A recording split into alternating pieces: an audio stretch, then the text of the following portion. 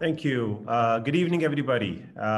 Thank you for joining to our first webinar of the Gulf Association of Endocrinology and Diabetes. My name is Dr. Tamer Alessa. I'm a consultant endocrinologist and head of the Endocrinology Diabetes Division at Al-Ahmad Hospital in Kuwait. I'm really delighted to announce the first GAED webinar activity or any medical activity linked to this association that we would like to present to you today. I was in our first activity.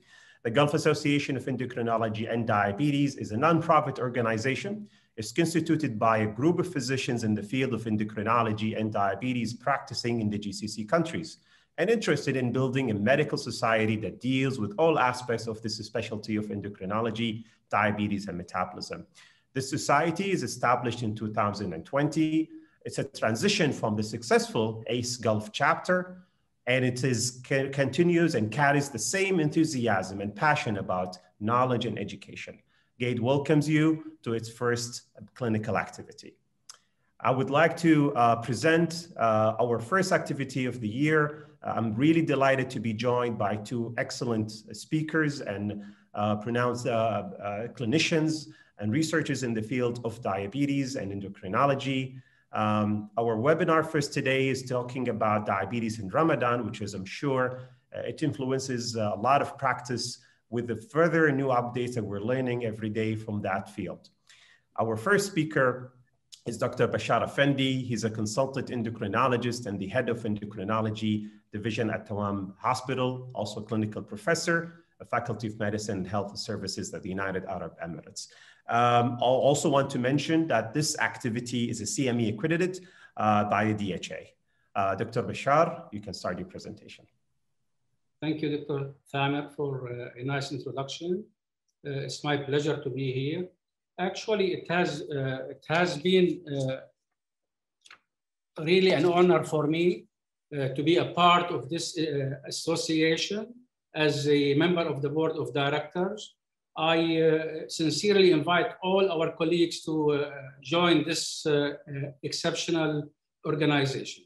Now, in my presentation about diabetes and Ramadan, I will talk about the disagreement between physicians on the classification of Ramadan risk. Then I will talk about the development of the new diabetes and Ramadan risk calculator. I will talk about pre-Ramadan medical assessment. Then I will review two cases.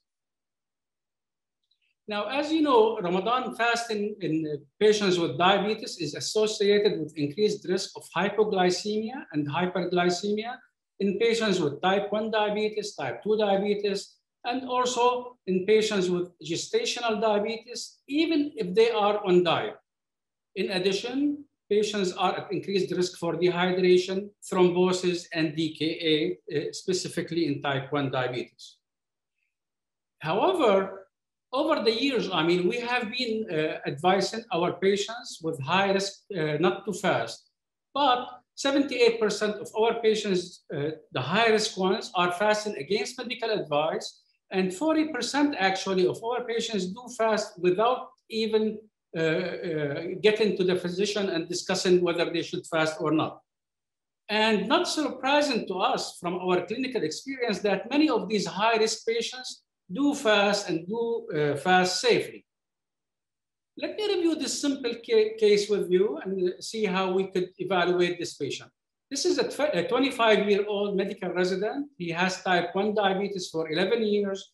He has been treated with basal bolus insulin. He does not check his blood glucose regularly. He gets episodes of hypoglycemia once or twice per week, and he is symptomatic when he is hypoglycemic. Last Ramadan, he fasted 25 days, and he had a few episodes of hypoglycemia for which he broke his fast. He has history of DKA 10 months ago, for which he was admitted to the hospital. He has no diabetes complications, no retinopathy, no proteinuria, and his latest A1C is 7.6. Now the question, what do you think the risk level for this patient? Is it a low risk, moderate risk, or high risk? Just take a second for yourself to decide what kind of risk level for this patient is diagnosed. Now, according to our survey, which I will present later, we sent this case to 350 physicians, and out of them, 312 physicians answered, and the majority of these physicians said this is a high risk, 52%. However, you have 6% of the expert physicians who participated in this survey said this is a low risk patient. So you could, see here there's a big discrepancy in the evaluation. So let's talk about Ramadan risk classification disagreement. What could be the reason for this agreement between physicians? And I thought about these many causes of that, but probably you will have more causes of disagreement. Now, we don't have guidelines, straightforward guidelines. We have always conflicting data from here and there. We don't have evidence-based medicine, except for a few studies. Again, classification depends on the provider expertise. Many times we have missing or correct or incorrect information in the chart. We have, again, now the fragmentation of healthcare. Many patients, you do not even know if they have any cardiac condition, any renal condition, because they're following in the private sector and so on. Then you have the poor communications between physicians and between physicians and their patients. You have some competing perceptions. You have different goals and values. You have differences in the cultural issues. And then probably you have the competition between physicians. So what are the consequences for that? Of course, patients will not understand what's going on, and that might affect their safety during Ramadan fasting if you give them different classification levels. Physicians at work, they will be more stressed. And also you have an increased risk of liability when physicians are given different risk stratification. And then you have this patient-physician relationship consequences, that patients would not trust the physician anymore, and they will doubt, and they will not follow, and they will leave the institution, and so on. But after saying all of that, many positive impact might happen. And this is one of what we're talking about. Now, you have to think always about solutions. And as solutions, possible ones for this problem, the disagreement, then you have to improve your documentation, improve communications in your division and in the institution and between providers, and increasing knowledge for physicians. And this is a part of increasing knowledge. Then we're talking about establishing guidelines, and very important, unifying the protocols, how to approach patients and how to label them as low risk or high risk. So now I'm going to introduce to you the development of diabetes and Ramadan risk calculator. And this is the task force that worked on this year. Dr. Munir Al-Arrouj, Dr. Mohammed Hassanein, myself, and Dr. Shahla Sheikh. Now, this is a first step to establish a structured approach how to evaluate patients during Ramadan fasting. And actually, we built a lot of our classification this time on this previous study, and we subgrouped risk factors to three groups: patients related, Ramadan related, and diabetes related. We actually included 14 elements, and we gave a score of 0 for the optimal situation, and we gave the highest score for the worst scenario. For example, for hypoglycemia, we gave 0 if there is no hypoglycemia, and we gave 6.5 if the patient has hypoglycemia plus hypoglycemic unawareness. Now you could see here from the calculator that here, type 1 diabetes, we give 1 point, for example. Duration of diabetes, we give 1 point. Hypoglycemic unawareness, again, we give 6.5 points. Level of glycemic control, if the A1C is more than 9, we gave 2 points. Self-monitoring of blood glucose, if it is done and well done, it's 0. If it is not done as expected, we give 1 point. And if it is not done at all, we give 2 points. Now for physical labor, we added intense physical labor. We gave 4 points for that. We gave 2 points for moderate. I'm sorry, I'm not sure.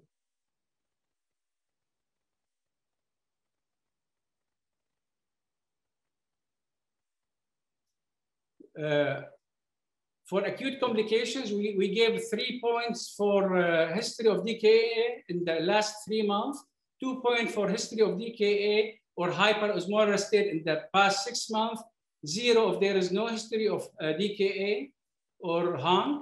We gave for chronic complications, 6 points for unstable chronic complications, 6.5, and we gave 0 if there is no chronic complication.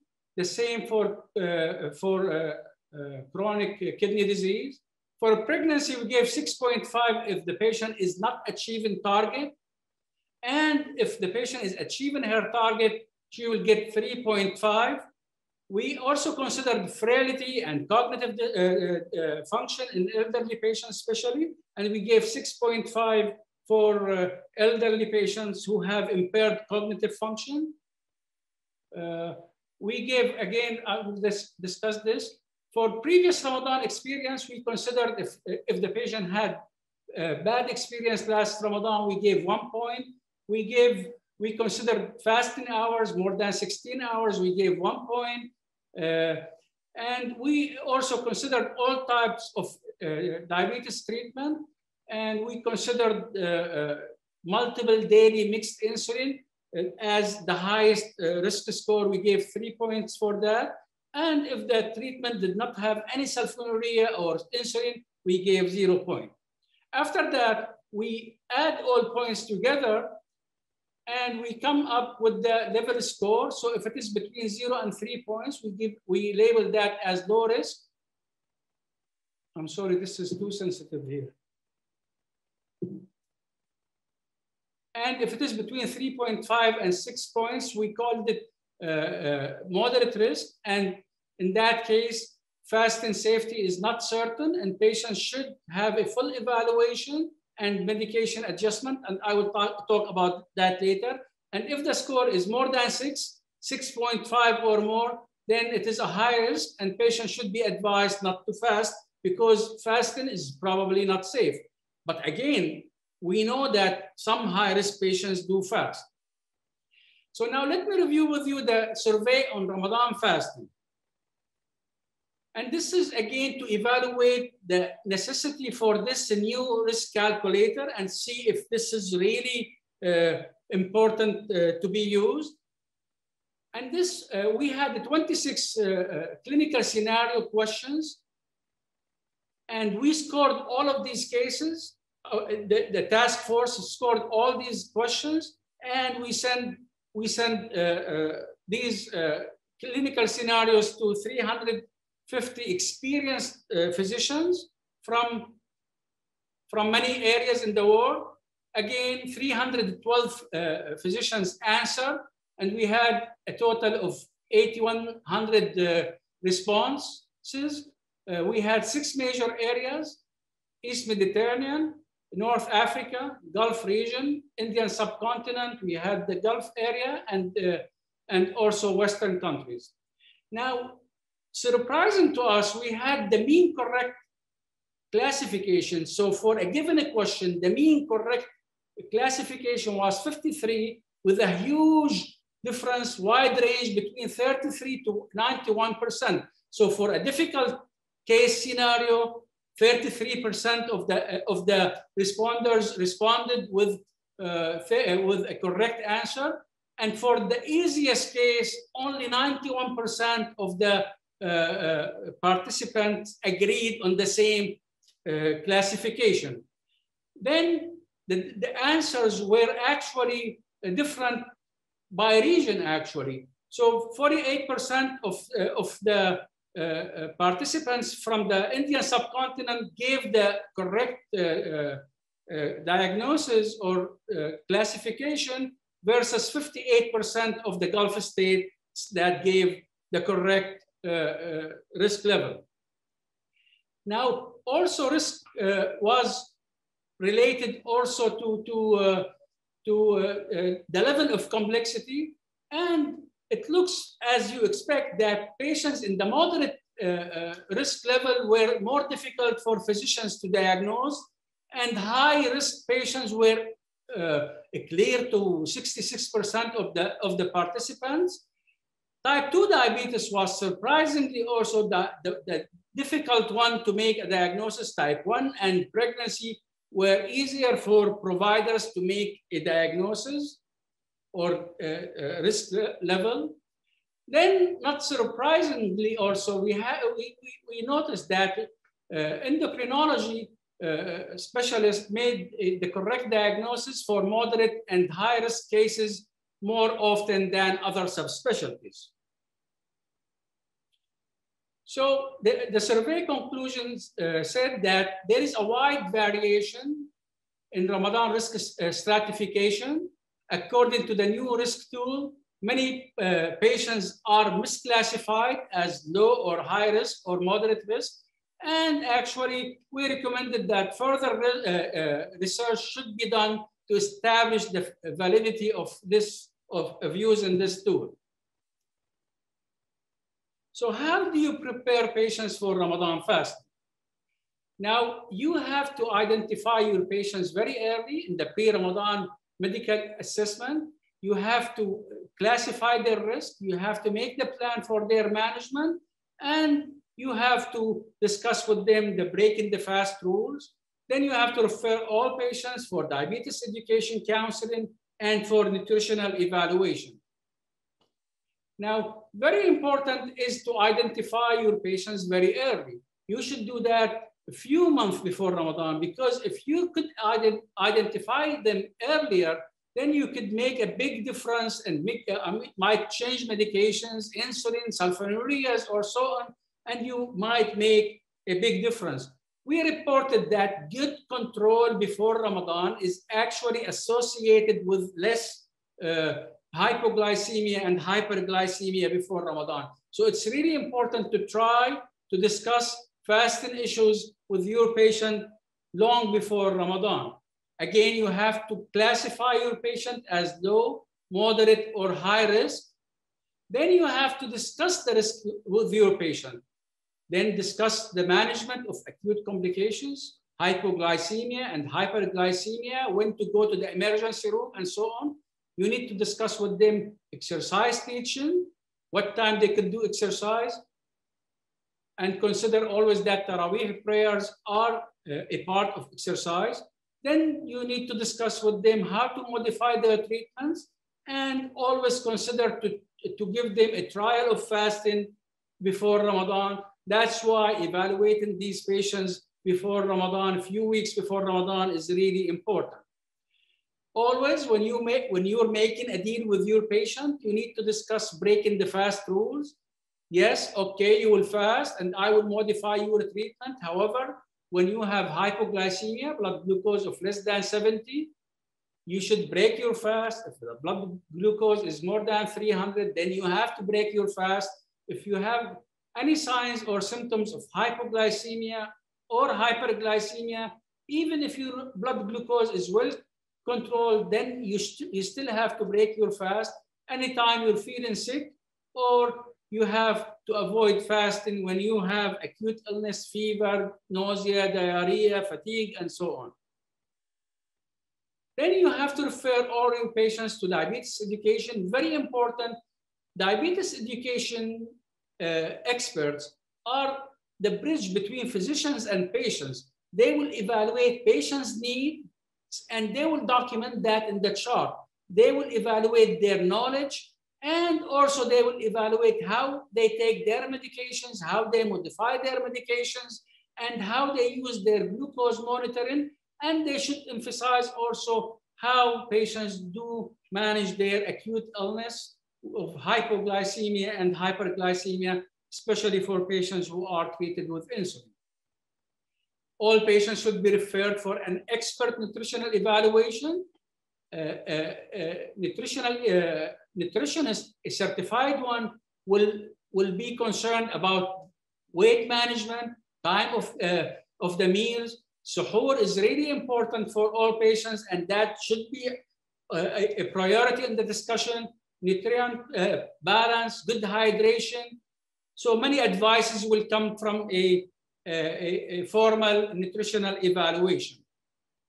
So let me review with you 2 cases and see how we could evaluate these cases and what are the recommendations. This is a 67-year-old lady. She has type 2 diabetes for 17 years. She has hypertension, hyperlipidemia. She has coronary artery disease. She had an MI 7 years ago, stable coronary artery disease. She has no complaints. She has no chest pain, no polyuria, no blurred vision. However, she is not compliant with her diet. Her fasting blood glucose is in the range between 120 and 180, postprandial 180 to 240. She has no reported hypoglycemias. She has good physical and cognitive functions. She fasted Ramadan with no issues, and she actually observed regular fasting every Monday and Thursday by modifying her treatment.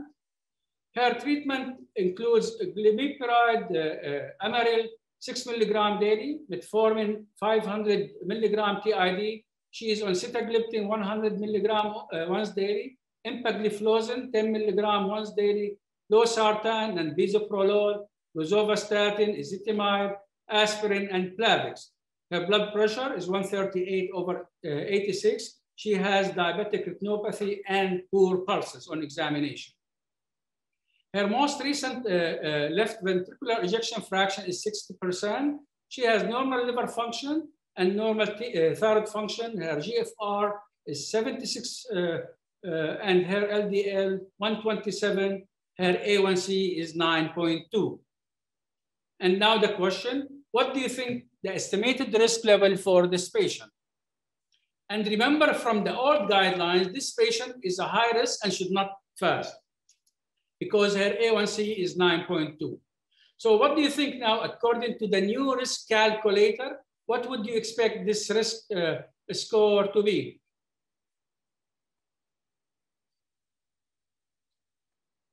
Now, according again to the survey, again, you have the same problem. 53% of the providers said this is a moderate risk patient. 19% said this is a low risk patient, and 28% said this patient is a high risk and she should not fast at all. Now let's go through this calculator and see. She is type 2, no points there. She duration more than 10 years, 1 point there. No hypoglycemia, 0 points. A1C of more than 9, she gets 2 points there. Suboptimal glucose monitoring. She gets 1 point there. I'm sorry, I cannot control this. No acute diabetes complications, 0 point. Chronic diabetes complications, yes. Stable cardiovascular, she gets 2 points there. GFR is normal, and she has good cognitive function, so 0 points. No physical labor. Previous Ramadan experience was excellent, 0 point. Fasting hours less than 16 hours, 0 points. And she is on sulfonylurea The new generation, she gets 0.5 points for that. So when you add these points together, you get 5.5, and her risk category is moderate. So what are your recommendations for a moderate risk patient? So as we mentioned earlier, moderate risk means that the fasting safety is not actually clear, and patients would require full medical evaluation and medications adjustment and strict monitoring. And actually, religious recommendations would not go far away from these medical recommendations, would say that medical recommendation is the basis for any decision here.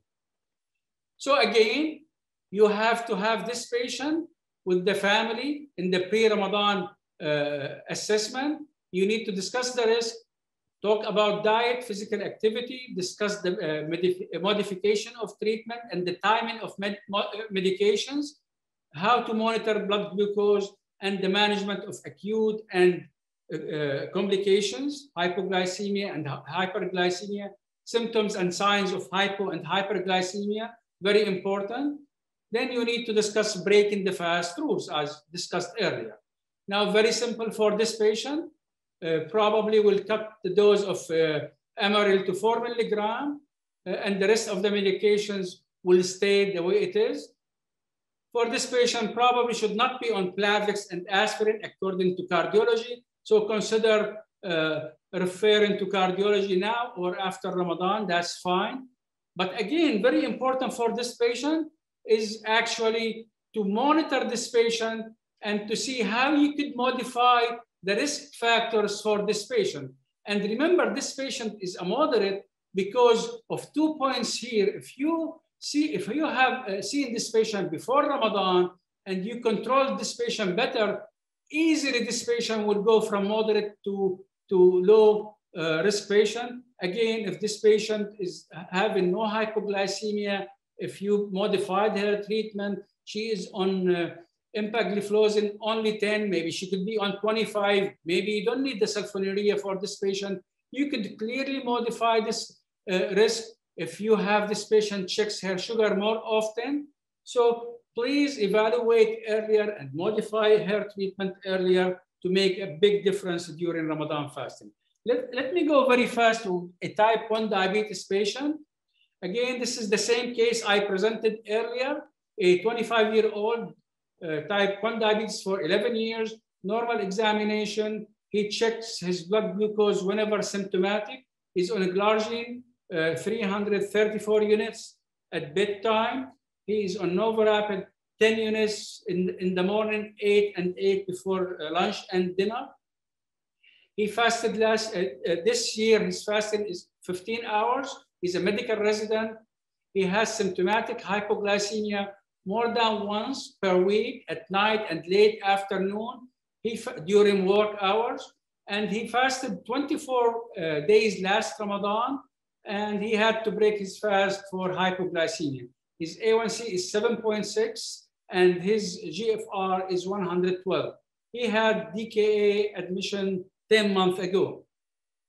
Again, what do you think the risk for this patient? Again, when we asked the same question to the expert physicians in the area, again, 52% said this is a high-risk patient, and 42% said this is a moderate risk. However, 6% said this patient could fast and this is safe.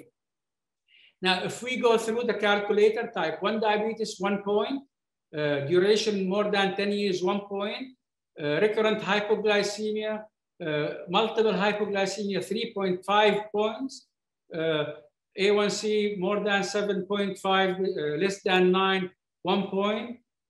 He's not doing his SMBG as instructed, another 1 point here. He had DKA in the last 1 year, 1 point here, and the rest of that, no chronic complications and good cognitive function, 0 points. Previous Ramadan experience was not excellent. He gets 1 point for that. And he is on the best regimen, basal bolus insulin, 2.5 for that. Even if he were on insulin pump, he will get 2.5 for that. So now if you add the score, this patient would score 12 points. And this is clearly a high-risk patient. as 52% of the providers mentioned. So what are your recommendations for this patient? Again, you should advise him not to fast, but as we have always in the office, this patient is insisting on fasting, and you have to remember that the decision to fast or not to fast is a personal decision, and you have to respect that. You have to discuss the risk with the patient. However, it's their decision, and you have to do your best to help these patients. You have to have the family on many occasions, especially in younger patients who insist on fasting and so on. Again, medical evaluation and strict supervision is really essential. Before Ramadan, maybe you need to modify some of the treatment. Maybe you need to improve the glycemic control before Ramadan. Again, this patient is on the best management, basal bolus. Then you need to discuss diet and exercise and consider trial fasting. Nutritional evaluation is really essential for this physician who is working hard, maybe on call many times, as a medical resident. SMBG is really important, and I think this patient deserves a CGM monitor. We reported that patients who, even when they're not feeling hypoglycemia, they have unrecognized hypoglycemia and also hyperglycemia. That's why probably a CGM for these patients are needed for this patient actually. So how do you modify insulin for type 1 patients? We reported that most of the hypoglycemia happens in the last few hours of fasting after 10 a.m. to 7 p.m. That's why we recommend that you should cut the dose of the long-acting insulin by 25 to 30%. The same for the intermediate insulin. You give the high dose at iftar time and probably 50 to 70% of that dose at suhoor. For the short-acting insulin, you give the high dose at iftar time. You give 75% of that dose at suhoor, and maybe 50% of that dose for any extra meal, a night meal that is probably taken by many patients. Premixed insulin, you give the highest dose that you used to give before lunch, you give it at iftar time, 50 to 70% of that dose at suhoor time. For insulin pump patients, they should be followed in a specialized clinic. Usually, we decrease the basal insulin in the last 6 hours of fasting, and we increase the basal insulin in the first few hours of breaking the fast. And we treat them with bolus insulin depending on the carbohydrate counting. So for this patient, we will cut the basal insulin from 24 to 16, and we will give the short-acting insulin, the highest dose, 10 units we give at iftar time, and we give about 50 to 75% of that dose at suhoor time. Always very important for type 1 diabetics is to have a glucagon available, and very important for them to wear a bracelet to alert people around them that they have diabetes. For this patient I mentioned, was not known to his colleagues that he has diabetes, and that's why last Ramadan he had a few admissions to the hospital with severe hypoglycemia. Again, you have to consider cutting the risk for all patients. Again, if you control them better, if this patient had an A1C of less than 7.5, he will lose 1 point here. If no hypoglycemia, 3.5 altogether. So if you manage this patient correctly and early, probably you could bring him down to moderate risk and maybe to low risk if you work hard on them, on this patient with a CGM and so on. So my take-home message is physicians must quantify the risk of all patients and discuss risk level for their patients. Pre-Ramadan evaluation and close monitoring during Ramadan are essential. And actually, we recommend that we need further research to establish the advantages of this new tool and recommend to work on that further. Actually, we have this tool now adopted in Saha, in Abu Dhabi, Al Ain, and we're happy to have this tool used soon. Thank you very much. Thank you, Dr. Bachar. That was amazing. Thank you for the excellent lecture and the description about the cases and management for diabetes in Ramadan. We appreciate it. Please stick around for the Q&As.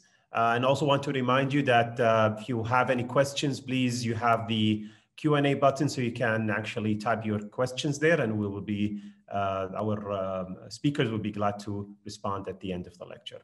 Our next speaker is Dr. Mohammed Hassanein. I'm sure everybody knows him. Dr. Mohammed, he's a consultant physician at Dubai Hospital in UAE. He's an honorary professor of medicine at Gulf Medical University, Cardiff University School of Medicine also, and he's the chair of the Diabetes in Ramadan International Alliance. So no better than Dr. Mohammed Hassanein to talk to us about diabetes in Ramadan. So if you're with us, Dr. Mohammed, you can start sharing your slides.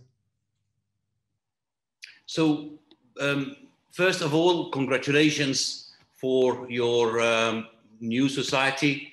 I'm sure it will be an asset for the region, and many people will benefit from the educational activities. I'm delighted to be part of its first educational activity. And I'm also delighted it's a good omen that the first activity is Ramadan. So inshallah, Rabbana Yabarak.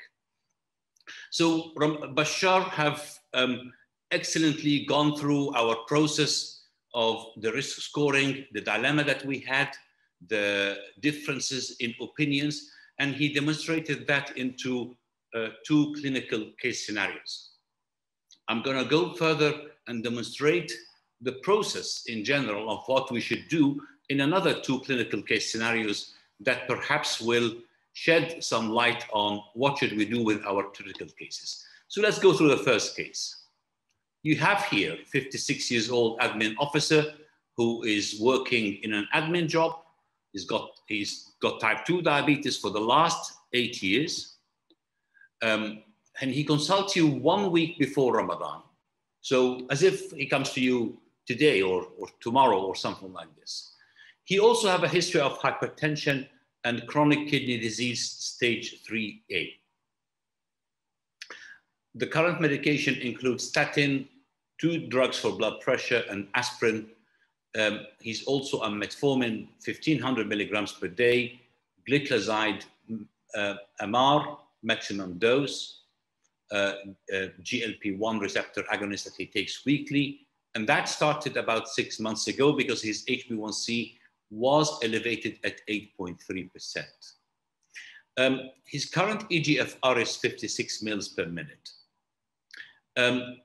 He usually checks his SMBG in the morning, and that looks reasonable, between 100 to 130. He gets the occasional hypoglycemia when he is late at work, so not that frequently. He lives with his family, he's a non-smoker, and he's wishing to fast, but he's concerned about his kidney function. So let's just pause and go through the case again. So try to yourself highlight in your mind the key points. So his age is okay, he's not in his 50s, his diabetes is 8 years, he's got CKD stage 3A, precisely his EGFR is 56, glycemic control is 7.4, he's on sulfonylurea, GLP-1 and metformin, blood glucose are measured in the mornings, hypos are not frequent, but they occur when he's busy with work and not eating enough. So let me ask you the question now, and I want you to do the poll. So please, for our admin team, if we can apply the poll. So what would be the current risk for this person? High risk, moderate risk, low risk. Please vote now. I remind you, while you're voting, 56 years old, type 2 diabetes, 8 years, CKD stage 3A, EGFR of 57, unsulfonylurea, metformin, and GLP-1. Hypos are occasional on busy days. They do occur. SMBG is, he do it in the mornings. Nothing else in his history. Okay, I hope you voted now. So perhaps we can see the score.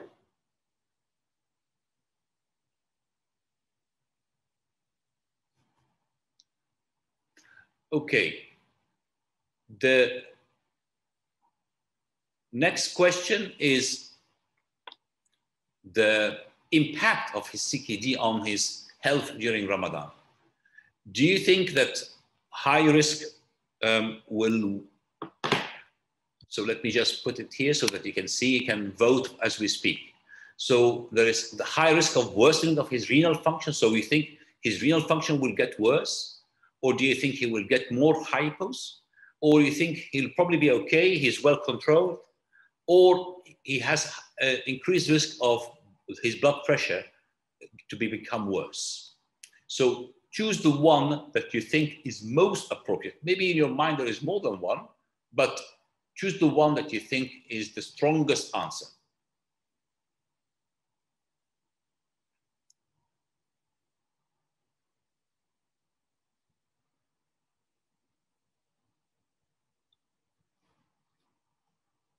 Okay.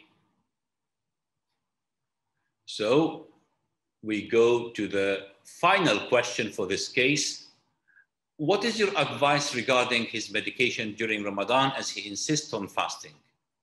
No need to change his treatment as he's well controlled. Stop the sulfonylurea, reduce the sulfonylurea, or add an SGL2 inhibitor for his treatment. We are 1 week before Ramadan or few days before Ramadan.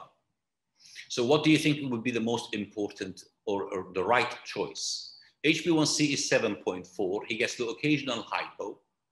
eGFR is 57. So no need to change. He's doing well. Stop the sulfonylurea, reduce the sulfonylurea, or add SGL2 inhibitors. Okay, I hope you've voted. Not sure if we will see the answers now or we'll see the answers later. If we're going to see the, okay, so this is the answer. So the answer for this question is reduced sulfonylurea is voted by the majority. The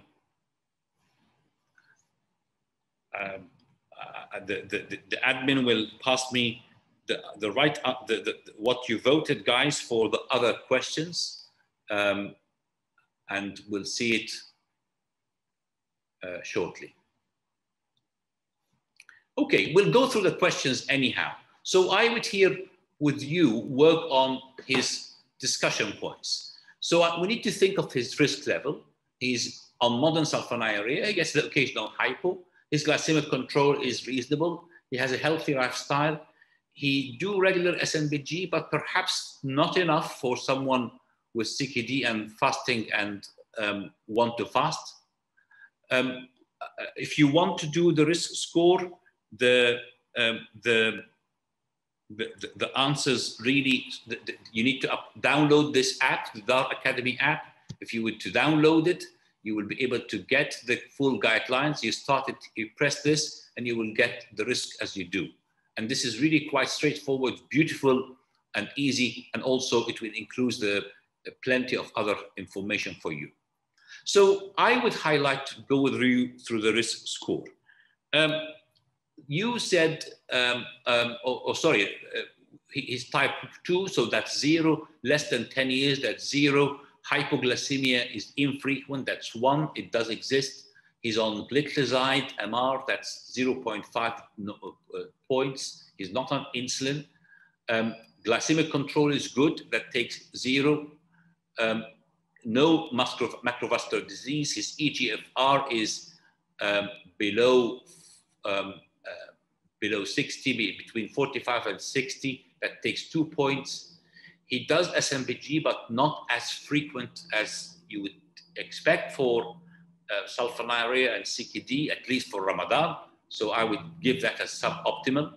surely this is something he can improve on. He's not doing an intense physical job. His fasting hours are less than 16. He's not old or frail. His previous experience with Ramadan were good. He did not have the current problems. So with this, his score is 4.5. And actually, his score could even improve by 1 point, which will still make him on the lower level of moderate if he were to do the SMG frequent enough. But I doubt it will change from this unless we eliminate the other points, such as, for example, sulfonylurea, although I'm not sure that we need to do that. So with your, let me go through what you've answered. So it's been sent to me, let me just go through. So if the risk score, what risk score he is? Yes, 40% said he's high, 55% said he's moderate, and only 7 people said he's low risk. So the majority are in the right answer, which is moderate risk. And that's really why we should apply the risk score. It gives us a good systematic approach. This is exactly what we described when we asked people about the impression. But if you were to apply the risk score, perhaps it becomes a bit more clear. Now, this is the right answer as well for the second question. And let me tell you about what was the answer. Okay, so the highest number of you, 42% voted that the fasting will worsen his renal function, followed by increased risk of hypoglycemia by 37%. The difference really is only 6 individuals.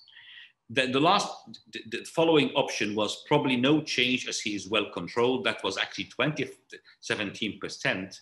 And increased risk of blood pressure, that was only expressed by 3%, and that's not the right answer either. So let me show you what is the right answers from our discussion.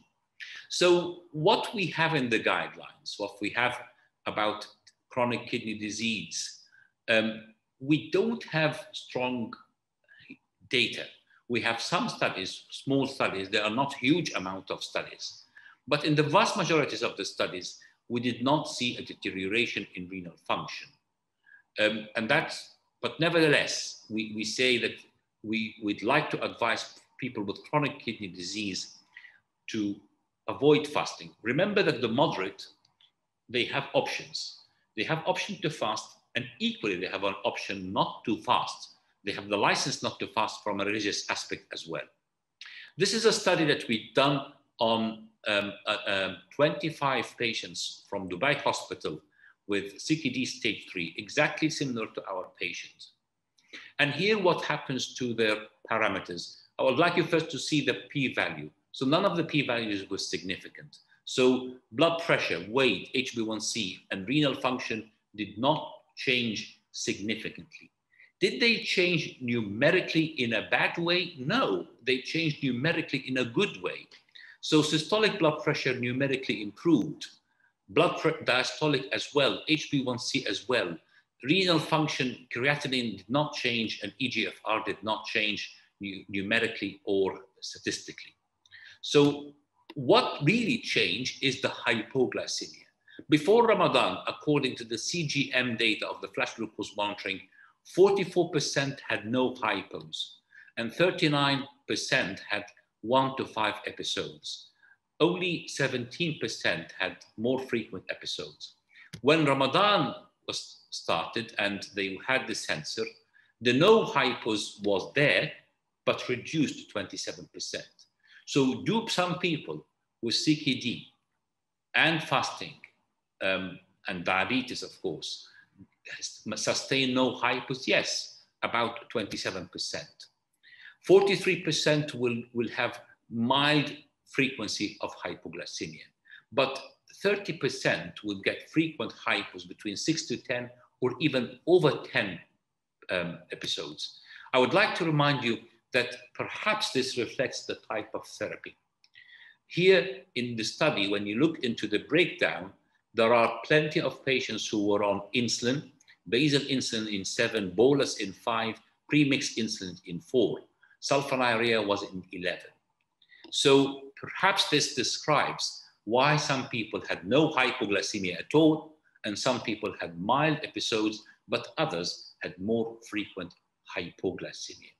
And that perhaps is a marker that if I'm on insulin and CKD and I want to fast, or even sulfonylurea, we need to adjust the dose. So perhaps this actually takes us to the recommendations. So what are the recommendations? The recommendation is that type of patient we should have picked up well in advance. We should have given this appointment well in advance of Ramadan so that we can give plenty of time for adjustment and for advice and so forth.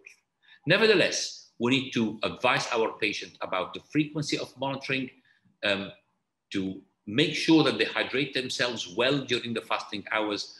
If they insist on fasting, then the renal function and electrolytes need to be monitored.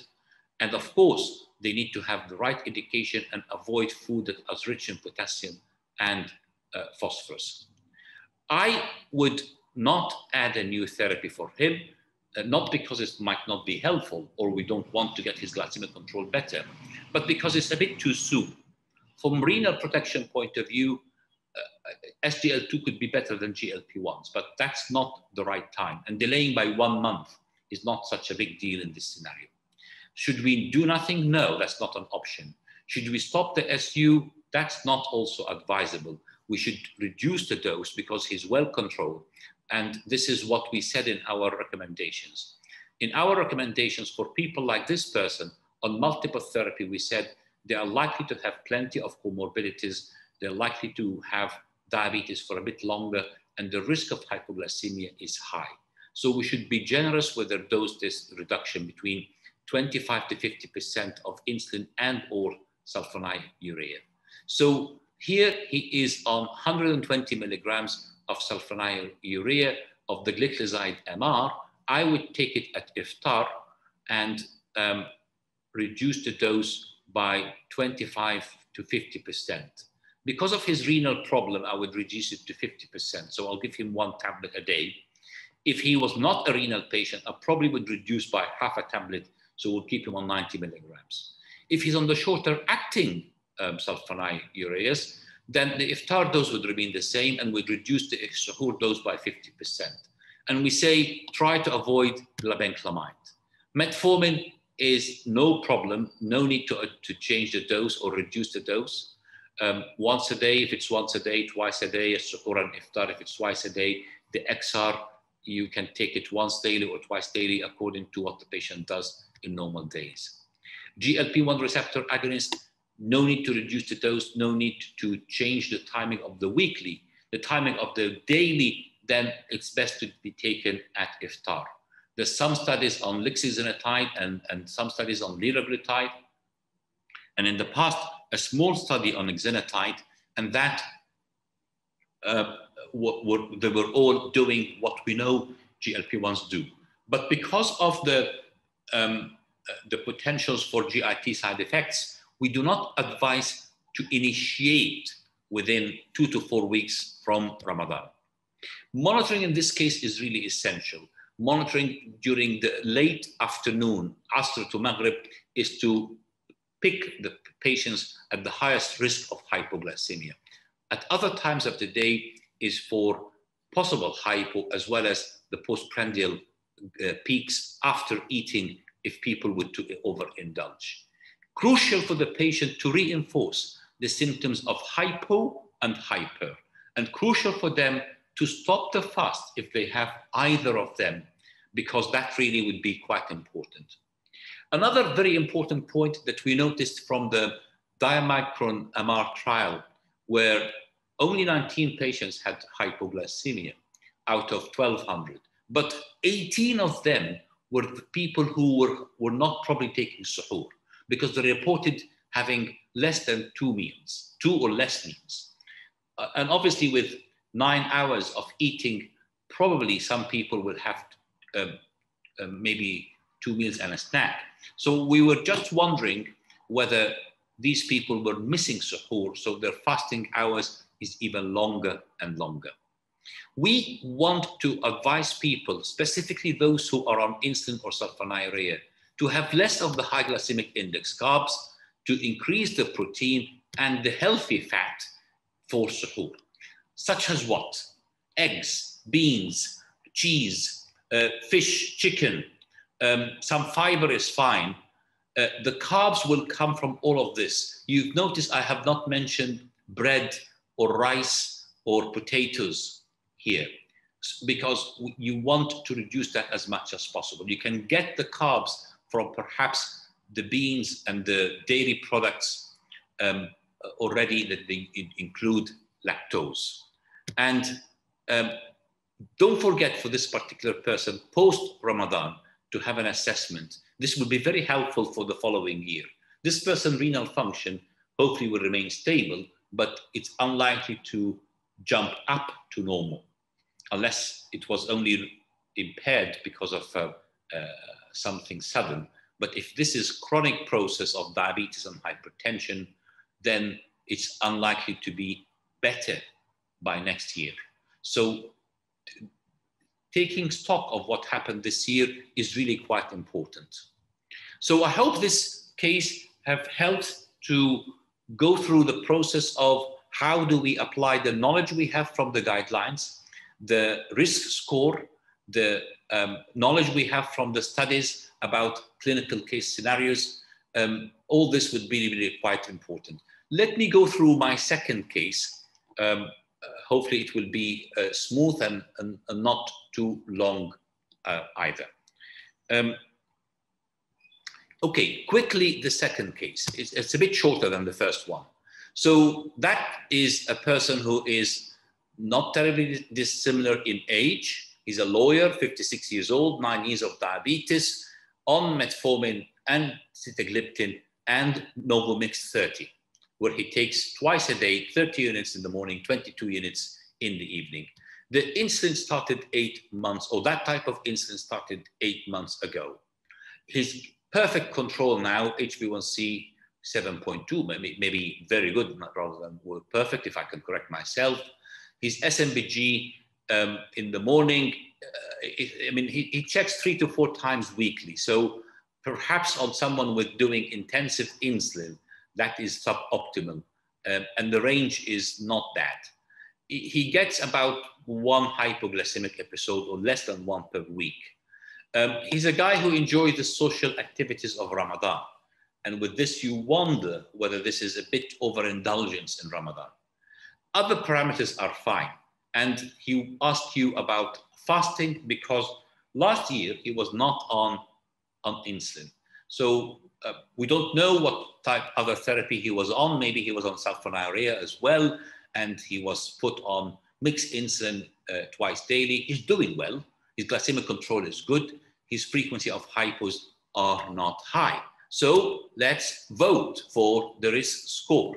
Remind you again, middle age, diabetes for 9 years, lawyer, not an intensive physical job, HbA1c is good, hypos is less than 1. He's on intensive insulin, which is Novomix twice daily, plus metformin and sitagliptin, no cardiac, renal, or other health issues. Vote now, please.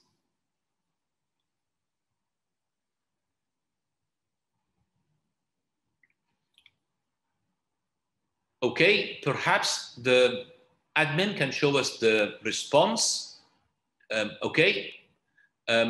So some people saying moderate, 41%, that's the highest rate. So you can see the split here. You can see it's a kind of split. There is no overwhelming majority. So 41% saying moderate, 37% saying low. And that's quite interesting, because this is a patient on twice daily mixed insulin, and 22% says he's high risk. Thank you. Let's go to the next question. So what is your advice regarding his medication during Ramadan, as he insists on fasting? No need to change his treatment as he is well controlled. Stop morning insulin. reduce morning insulin, reduce both the evening and morning insulin. So tell us, please, what you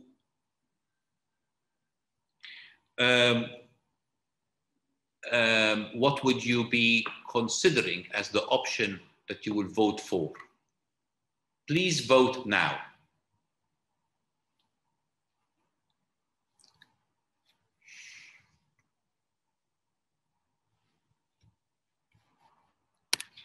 Okay, perhaps the admin can show us the response. Okay, reduce morning insulin.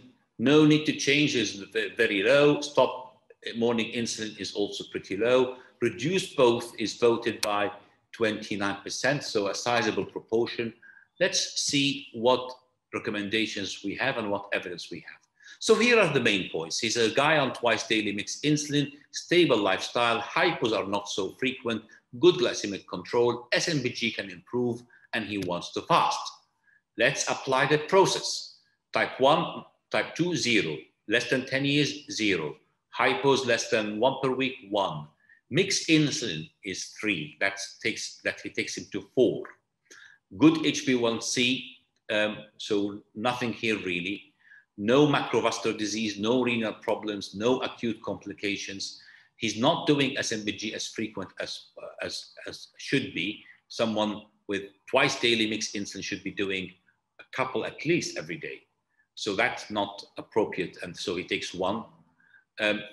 Other points are low. So his current score is 5. That could reduce to 4 if he were to commit to starting doing his SMBG more frequent. So that would take him to 4. So he's well into the moderate, not terribly far from the low if he were to improve his frequency of monitoring. But apart from that, we cannot really change very much in his risk, in his current risk score. So we cannot get him into the low marker because it would be impossible for someone on mixed insulin to not have hypos at all. And he's already with good control, so it's the type of insulin. Whether we need to rethink about some of the insulins, perhaps that is something for discussion. So, so that's the improvement that we can have on him to improve the score. Let me just go through, I think I had already the answers, so I'd like to thank the admin for the support. What about insulin studies in Ramadan? We have a number of studies that have looked into the mixed insulins. I was the first author of this study looking into Novamix versus the Degludec with Aspart. And overall, what we say is for someone like him, normal dose at iftar and reduce the suhoor dose. By how much? By 20 to 50%. But very importantly, give your patient an algorithm. This is really crucial for a patient on insulin. Give them an algorithm so that they can check what they're doing, adjust the dose. Even if you opted for, I would like also to reduce the iftar dose. I don't see a major issue with that. Because if your decision was wrong, you will be able to correct it from the pre-suhoor target, okay? So you will be able to see that, and then you will be able to adjust on the dose.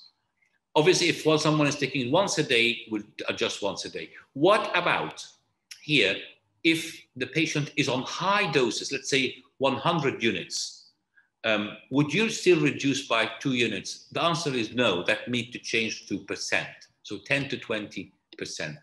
Again, the reinforcement of the algorithm. We applied that in the study that I've alluded to.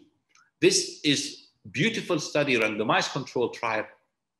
And here is the suhoor dose. Before Ramadan, the dose was increasing gradually. We got to a maintenance level where the dose was hardly changing. Probably the person got to his target. First day of Ramadan, mean dose was 37 units. That was reduced to 21 units. This is about 45% reduction in the dose. And it remained until end of Ramadan, probably the same, 21 to 20 units. First day of Eid, go back, because the person would be returning back to normal eating and even, of course, the festivities. The iftar dose no change. Increased gradually, got to the maintenance stage and remained the same. And it was the case for both types of insulin, so that really can apply to any type of low mix insulin. Trial fast is really quite important. I think we've missed the boat for now. Khalas, Ramadan is few days from now, so we don't have. But in general, remember to advise your patient who is on insulin, specifically on intensive insulin, wishing to fast, to try fasting 3 consecutive days in the month of Sha'ban and possibly Rajab as well, so that they can test themselves and see what they can do.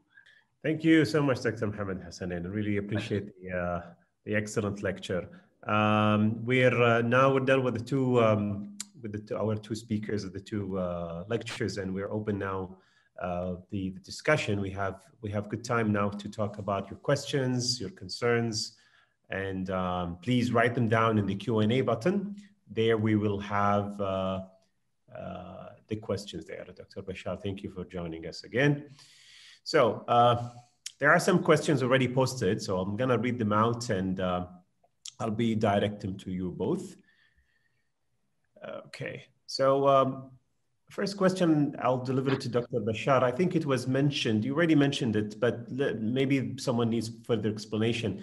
In the risk stratification of the assessment, there was the negative Ramadan experience. Now, what is that meant and how would you score it?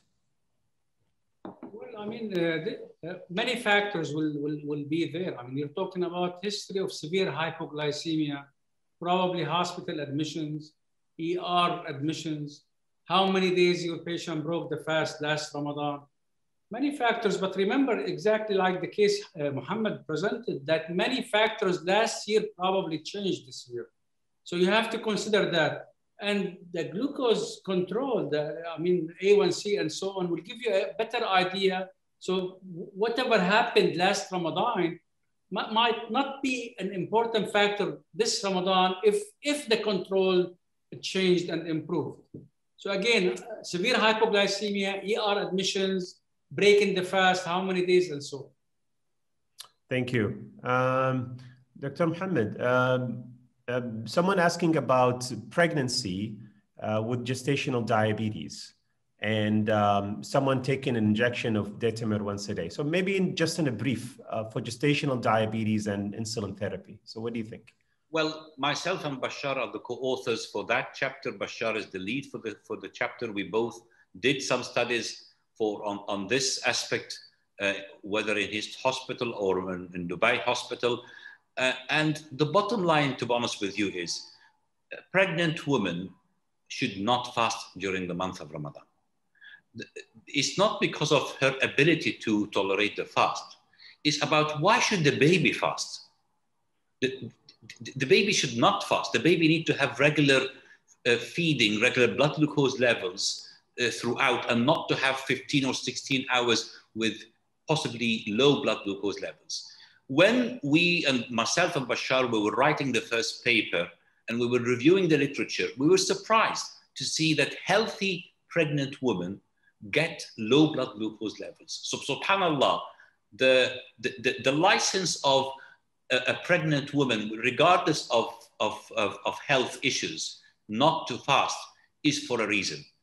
And for diabetic patients on diet and metformin, in both the studies in Tawam and in Dubai, we saw long episodes of hypoglycemia. So hypoglycemia is going to be there. And then if the woman is hypoglycemic, the baby could also be hypoglycemic. And then it's not just about the hypo. When you see the CGMs after fasting, I mean, I've been fasting for many hours and I'm pregnant as well. How do you expect me after 1 hour, my blood glucose to be below 140, and after 2 hours is below 120? 2 pieces of samosa will destroy that principle. So I think my very strong advice for any healthcare professional is, in a very nice way, advise your pregnant patients not to fast. If they insist on fasting, then apply all the principles of type 1 diabetes as Bachar have mentioned. The levemir would be taken at iftar, reduce the dose by 25 to 50%. Insist on the targets of fasting and postprandial targets as much as possible. Would you recommend also CGM or flash for them? Of course, the better the monitoring, because what we also saw in one of the studies that Bachar was leading from Tawam is that the regular SMPG is not enough to detect these variations. So they will be checking when they feel it is right, and perhaps that will give us the wrong signals to take wrong decisions. Excellent, excellent. Thank you. Dr. Bachar, someone is asking about managing severe hyperglycemias during Ramadan, probably somewhere around iftar time, and whether if someone is on oral therapy, maybe it's a good idea to keep with him a rapid-acting insulin just in case for correction. Hyper or hypo? Hyperglycemia. I mean, you're talking about more than 300, for example? Probably someone is asking about that, yeah. Yeah. Well, I mean, if the patient is on oral hypoglycemic agents, it's not practical to tell them keep insulin at home also. So, I mean, you have to manage on the next day. I mean, usually we advise them to break their fast on that day. There is no need to continue fasting if the sugar is more than 300 at all, especially if they're symptomatic. But on the next day, you need to modify their treatment. Excellent. Dr. Mohammed, someone is asking about the cutoffs for the risk assessments. Above 3 is a moderate, above 6 is a high risk. Someone is asking why you're not considering other values. So where these numbers came from. So maybe in a brief. Sure. It is consensus from the authors, as well as the feedback from many of the co-authors. The guidelines is 53 authors. We had feedback from many people, authors and non-authors as well. Also the feedback from the survey that we looked into, as well as from the studies. So what we tried to do from the risk score is, I mean, someone today sent me a WhatsApp from Bangladesh saying, what about brittle diabetes? What would be the score? So by virtue, if you apply the risk score, brittle diabetes is type 1. Most likely they will have long duration of diabetes. They are on intensive insulin. They have frequent hypos and possibly hypo unawareness. If you put all this together, this person is very high risk scoring. So I think it's just, to an extent, it's common sense. And we would be delighted for feedback from people if they feel there is a specific point or a specific case scenario that is completely out of sync with the risk score. Would be very happy in the future to adjust and modify. Good, interesting. Dr. Bachar, I have a couple of patient situations and they need help if it's someone who can't fast or not. So someone with the pre-diabetes on metformin, any specific advice during fasting? Do you keep metformin for them or not? Well, I think fasting is good for them. I would keep metformin, yes. I would not stop it. Fasting is good for these patients. Yeah. And if someone with diabetes and NAFLD, is there any issue with fasting? Probably same category of patients you're talking about. Right? Fasting is good for them. Yes, yes. Okay. Dr. Bachar, also someone is asking about hypoglycemia. So if someone had a hypoglycemia event during Ramadan and he's insisting on fasting the next day or going back to his regular fasting, is there any specific advice for him?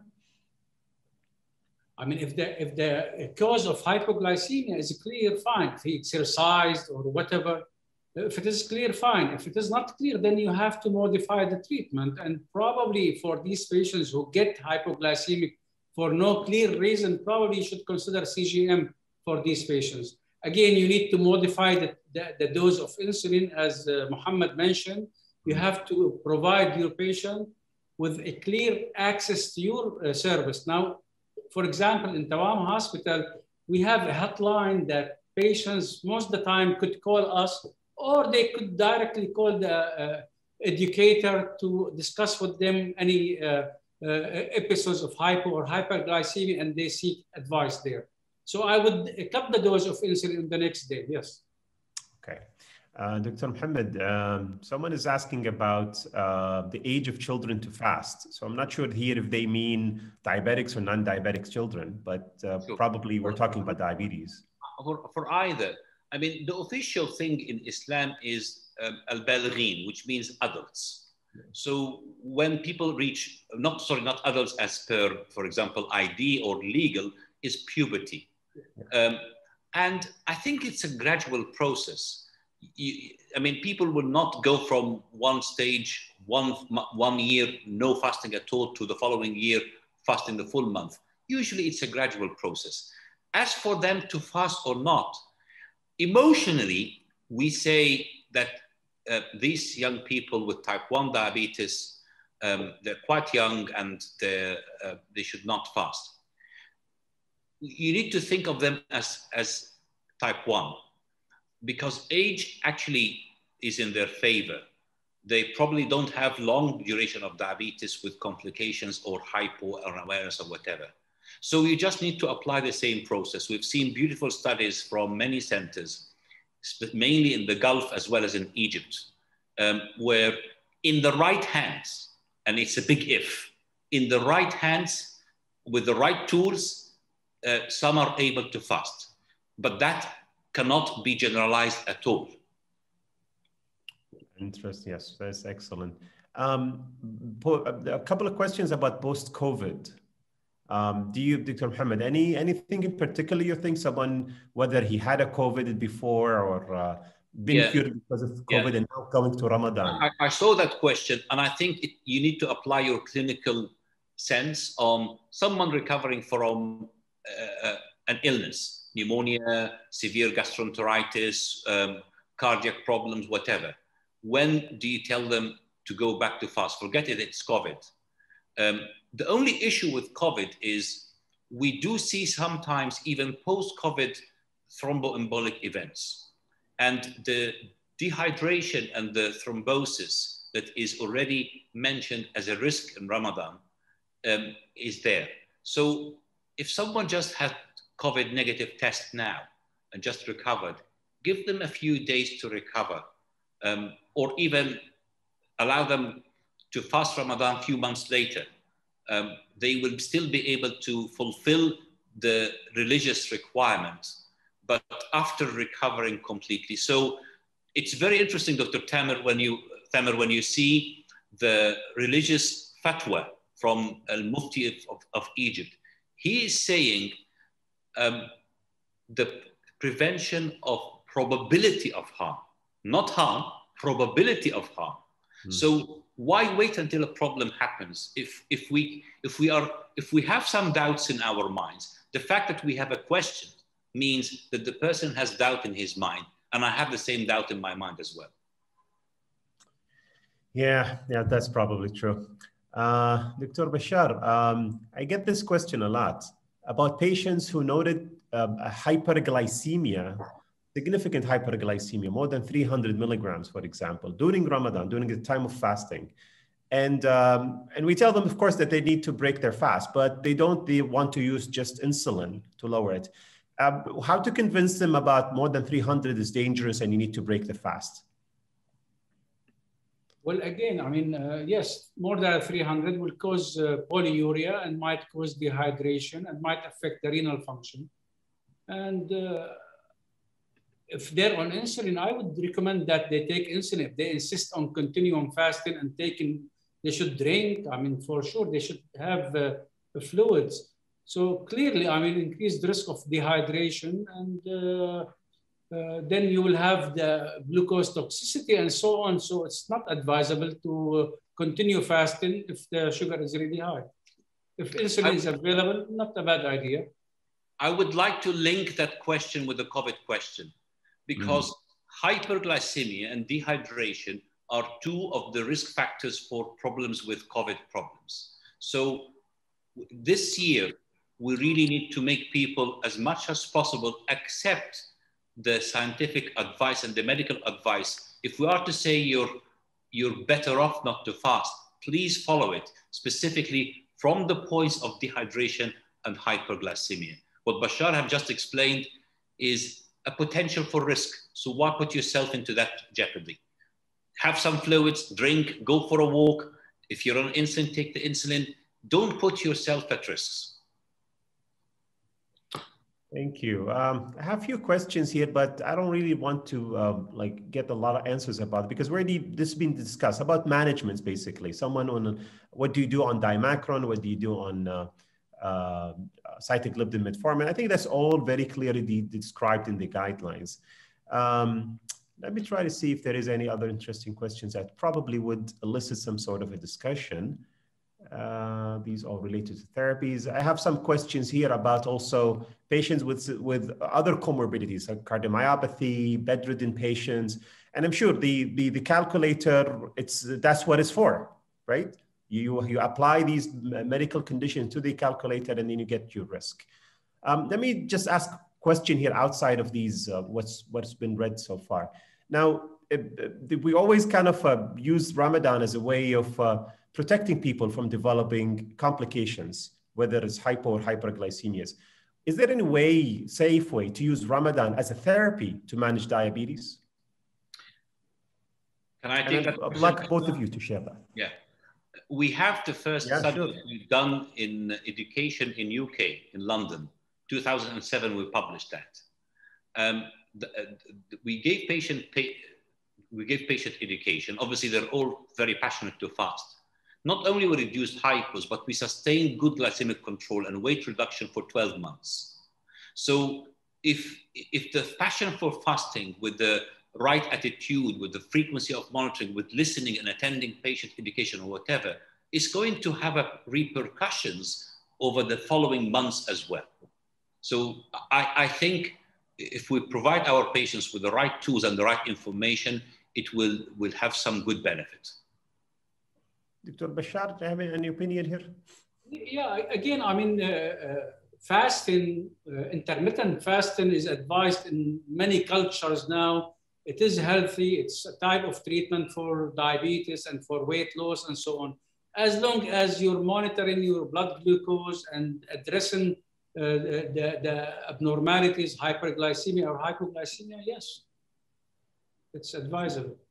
I just wanted also to emphasize that many of our patients, probably a diabetologist or internist, would not be able to define their cardiac risk or renal risk. You need to refer to nephrology and cardiology to help you. It's not only about diabetes. That's true. That's true. Also, we get questions and concerns about people who would like to do exercises during Ramadan. So what would be the safest way to deliver that message? Anyone could answer, please. Light to moderate exercise during fasting hours is acceptable, obviously with the patient checking and monitoring, and obviously with the right adjustment. Taraweeh is part of the exercise. Any heavy exercise needs to be done in the evening. We saw from many CGM data that the highest rate of hypoglycemia is in the late afternoon. So people need to be careful at that time of the day. And if they wish to exercise, they need to check in advance. If it becomes part of the routine, then perhaps they would need to reduce further the insulin or the sulfonylurea if they're on either of these to sustain their ability to fast. From my home city, Alexandria, in the sporting club, it's a huge sporting club. The jogging track, you cannot jog. It's packed with people walking. And the Corniche, the seaside, is also packed with people walking. So it's not a bad time for exercise, but the person with diabetes needs to think of his treatment and what time he or she are vulnerable before they embark on the exercise. Bachar, what do you think? Yeah, again, it depends on the type of treatment they're on and the goal of exercise. Again, mild, moderate exercise would be okay as long as they're monitoring their blood glucose and managing their low blood glucose or whatever. So again, yes, it is possible in the afternoon. Dr. Bachar, would you recommend patients to do like a trial of fasting before the onset of Ramadan, like, a few days before, just to test out how they are managing their diabetes and, Yeah, we do that actually on many occasions.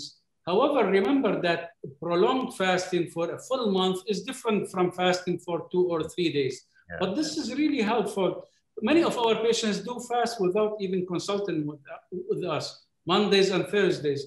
But 3 days in a row is really good and will give you a good sign that with the medication modification you're doing for them. Yeah, many patients should be advised to try that, especially on insulin or sulfonylureas. Interesting. So thank you so much. I'm trying to figure out, like, trying to see if there are really interesting questions that would, someone is asking about switching patients from a premixed insulin to a basal plus GLP-1 receptor agonist before Ramadan. Any advice? The study we did was we sustained the mixed insulin. We adjusted the dose and it worked. Now, if you feel that your patient is better off to reduce the hypos and to benefit from the GLP-1 benefit, and you think this is a decision not just for Ramadan, but for the full year, go ahead and do it, but do it well in advance of Ramadan so that the GLP-1 doesn't cause the side effects for Ramadan fasting. So obviously it needs to be done over 4 weeks before the month starts. But I wouldn't just do it for Ramadan's sake. I would only do it if someone feels this is a good option for my patient for the whatever reasons that the GLP-1 mixed with insulin entails. It's a good idea. We have one study but not switching from mixed to both together. And we've presented the Wave 1 data during the DAR conference this year. Next year, inshallah, we'll have the full countries into that data from the study. Thank you. I think we can conclude the session. Thank you so much, Dr. Bachar, Dr. Mohammed. It was wonderful to host you today. This is the first webinar activity, medical activity for the GAED. We would like you to stay engaged with us. Keep looking out for our information, our posts. You will listen more about us in the future, inshallah. Thank you all for your attendance for our lecture today. Really appreciate it. Again, our speakers, Dr. Mohammed, Dr. Bachar, thank you so much. Thank you. Thank you for that moderation. Thank you. Assalamu alaikum. Ma'a salama. Thank you. Have a good night. Ma'a salama.